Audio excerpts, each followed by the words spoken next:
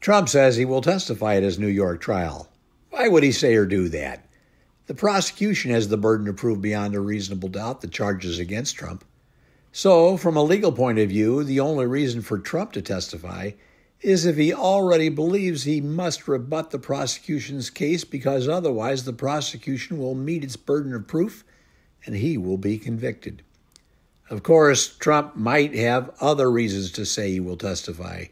It could be he thinks that will intimidate witnesses against him, maybe even get them not to testify, or at least alter their testimony in his favor.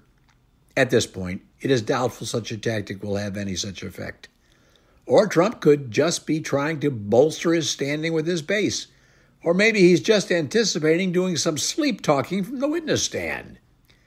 Regardless, now that Trump says he will testify, backing out is not likely to play well with the jury, many of whom will have heard his representation.